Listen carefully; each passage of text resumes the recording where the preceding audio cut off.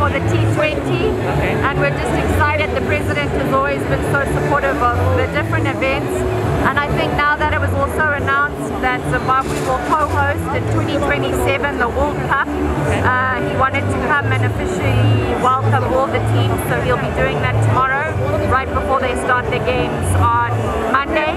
And then the top 2 finalists from the games that are played with the 3 groups will then qualify for the World Cup T20. So we're super proud and excited to be here, and we're very excited that he's come again to support us in the sporting atmosphere. And we're glad that cricket has come to Bulawayo. So I think that's really important, and Zimbabwe Cricket have been doing a good job in ensuring that the different facilities are being looked after.